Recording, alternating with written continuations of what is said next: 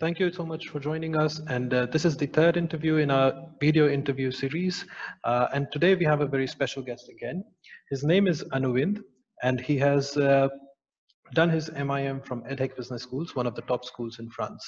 And currently he's working with Estee Lauder, another top company when it comes to the luxury segment.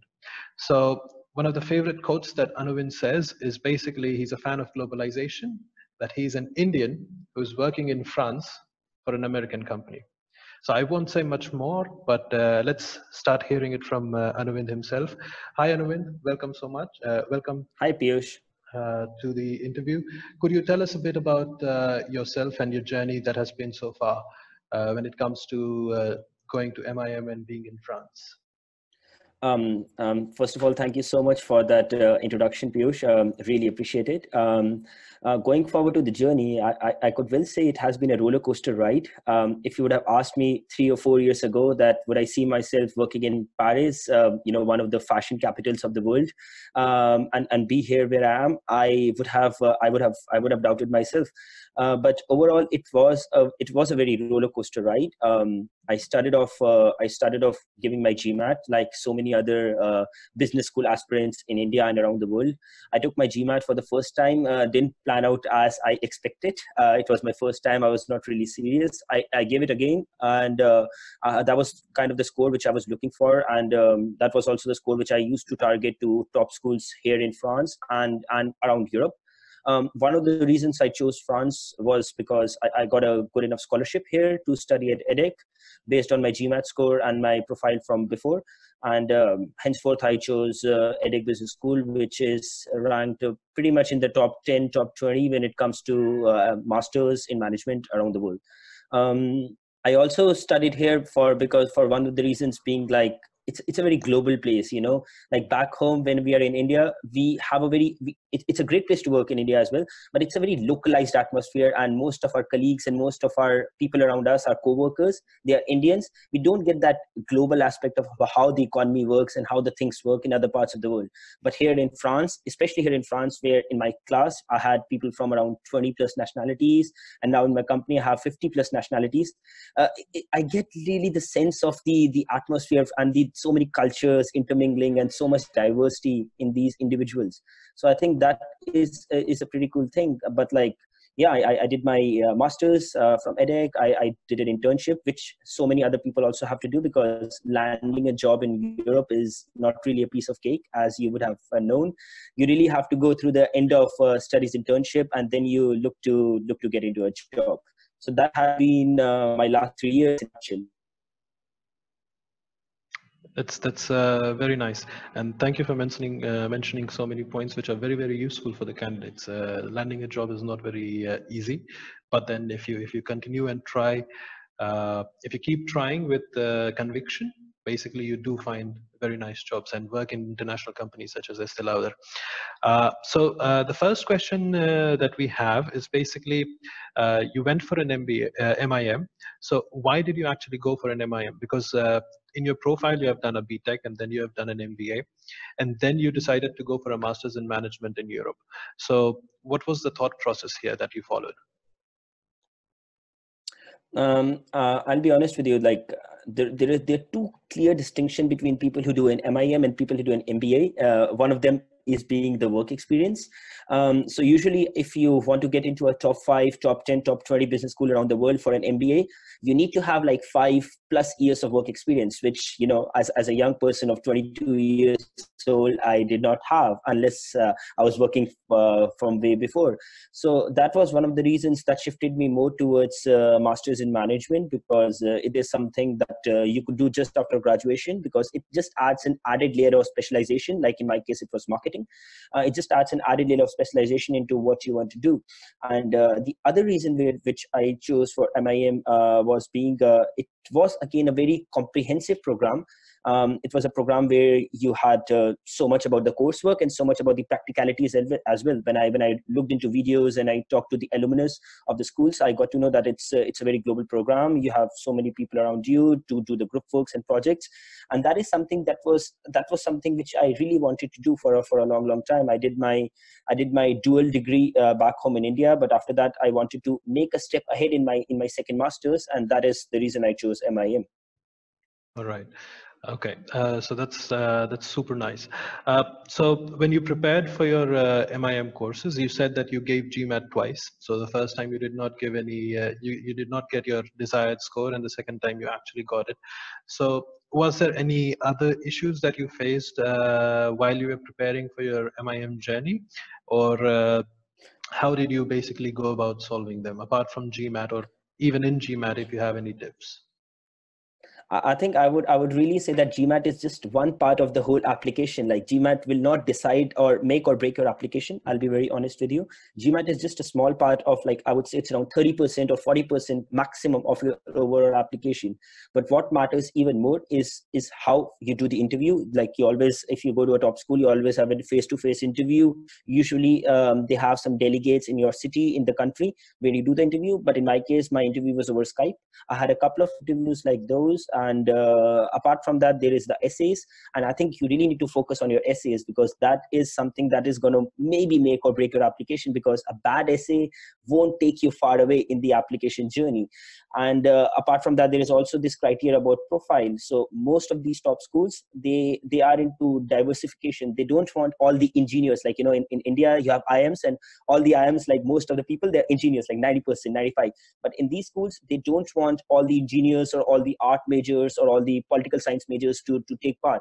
They want a very diverse group of audience. So I think that is something which also matters, like what you have done in past, how your experiences have been. They also take into account that, and they say, okay, this person is going to bring this perspective of his experience into the class discussions or the group projects. And that is also a very important thing. This is something you can't really control, I would say, but a better experience, let's say if you are an engineer, you're a really good engineer, you are into artificial intelligence, they know that you could be a good asset when it comes to AI or machine learning discussions in the class. And these are also some things that matter. So GMAT plus essays plus the interviews and plus your overall package that you bring is something that is a big part of the overall college application. Yeah, for sure. That is also something that I tell a lot of candidates, a lot of aspiring candidates, that that developing your profile is one of the most important parts. It's not only about focusing on the GMAT score.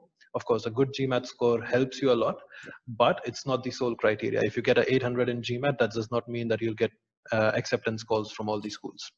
So you need to really have a very, very strong profile. You need to have your story in order so that schools can actually invest in you. Just to add to that, you know, I'm sorry, but like, just yeah. I just got an example recently. One of my really good friends, he gave GMAT recently, and he had some work X and all, but his GMAT score was in mid 650s. But another friend who had a GMAT in above 700, 720. One of them got into HSA and the other one did not, and the one who got was the one into whose GMAT score was mid 650s, because he had the better overall package he was bringing to the class, as compared to someone who had 700 but didn't have that experience that he could bring. So GMAT is just one part. If you get a good score, well done, but focus on the overall application. Don't get your heads turned around over it. Yeah, absolutely. Absolutely. So a very quick follow-up to this question is basically, which colleges did you apply to when you applied for MIM? Did you only apply to EDHEC, or did you apply to all the SCI schools, or did you apply to other schools? And what actually made you choose EDHEC over others? So I applied to a couple of schools. I think in France, I applied to 3 of them and I got into 2. So I applied into HSA, I applied into ESCP, I applied into EDHEC. I could not apply to ESSEC because I think I missed the deadlines, and that was one of the reasons I could not apply. But like of these 3, I got into 2 of them. I got into ESCP and I got into EDHEC.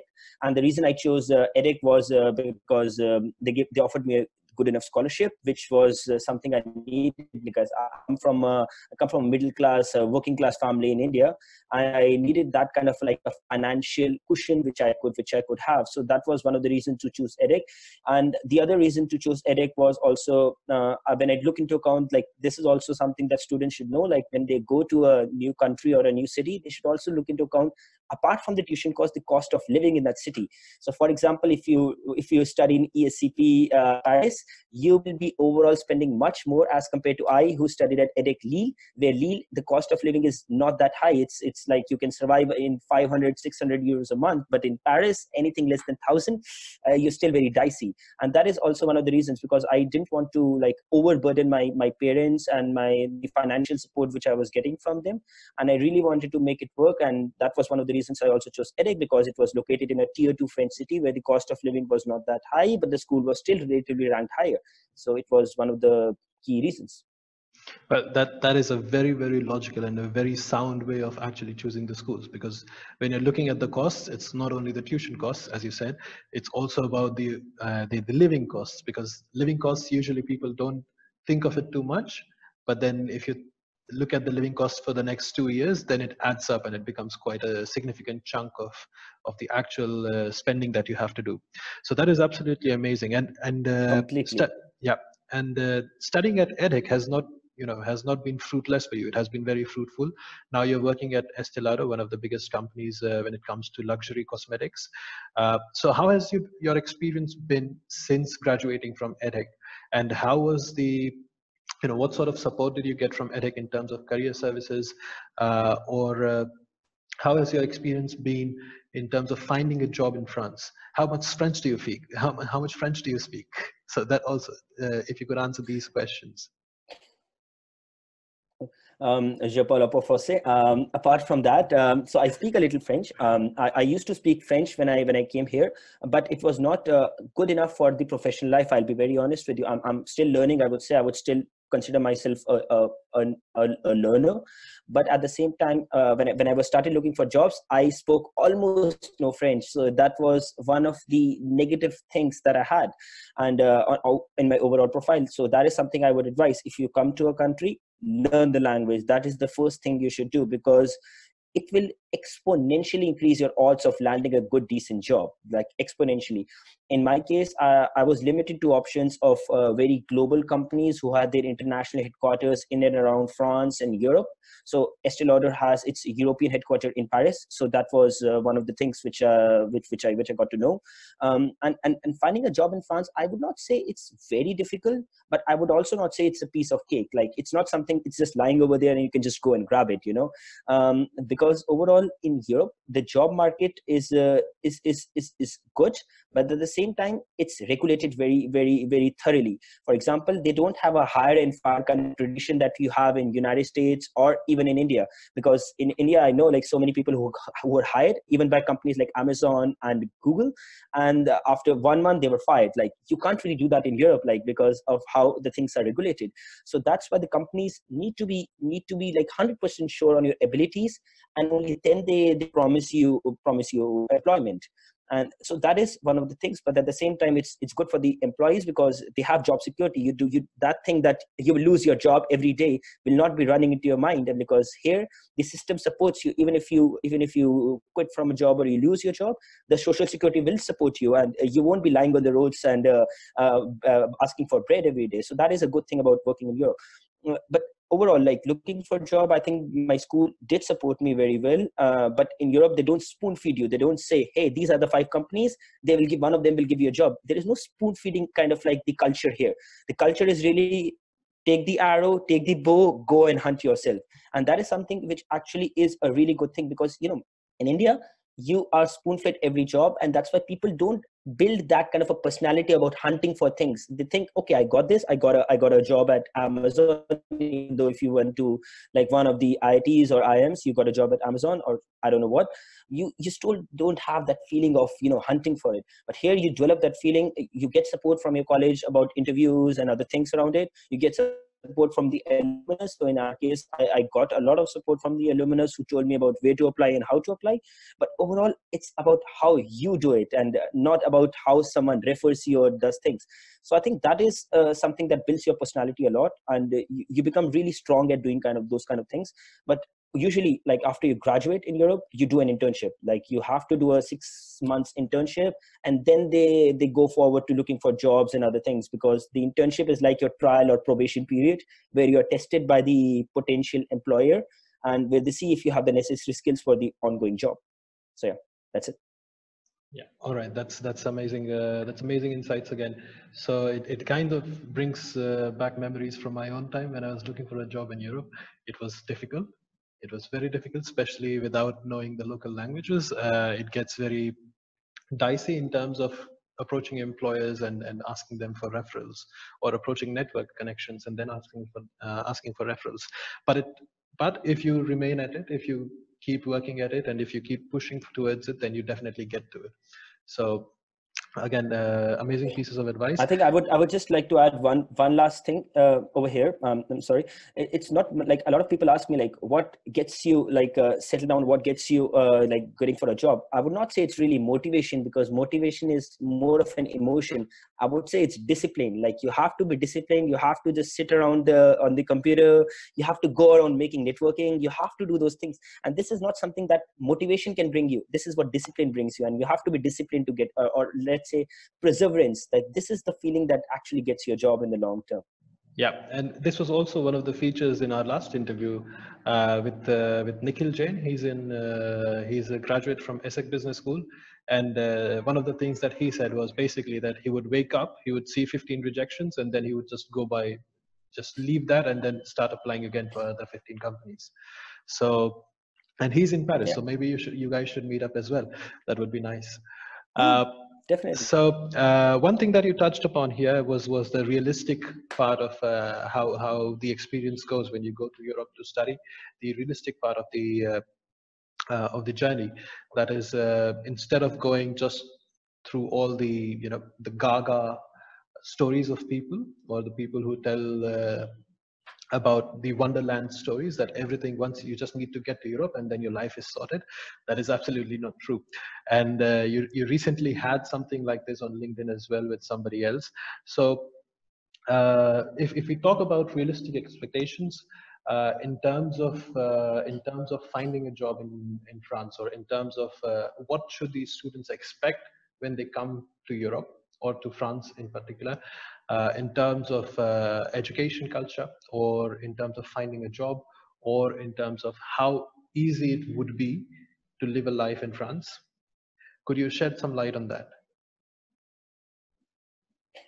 I would say it's going to be like 3 points. Like the first one for finding a job is like start early. Like the moment you come here, you should be going out and networking with the alumni, networking with so many partners, because most of the top business school, ESSEC, EDHEC, HSA, whatever, they have partner companies, and for specific projects. I'm sure in your case also you had some partner companies. It's really important that when you work on those projects with these partner companies, you make contacts. You see a new person and you think that's going to be useful, add them on LinkedIn. Just go around and asking for things, because these are the things which really help you in the long run, because networking really goes a long way.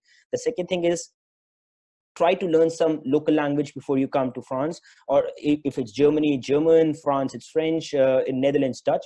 Try to learn some language before you come, because you would still survive here, but you would not live properly if you don't speak the language. And that is something, if you have to live properly, really enjoy the small parts of everyday life.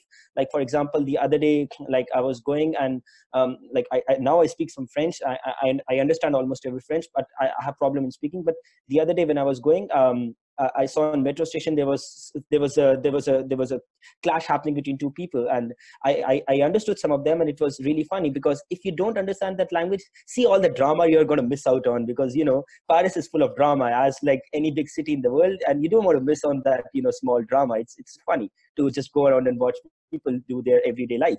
And that is the second thing. And the third thing which I would really advise people is, like, be disciplined, because some people, when they come to Europe, as you said, they think of it as an over budgeted Euro trip. They go around and going to these fancy places in Portugal and Capri Coast in Italy, but they never go around looking for jobs, because at the end of the day, they will come, and like 1 month before the end of the semester, they would be like, oh damn, I don't have a job.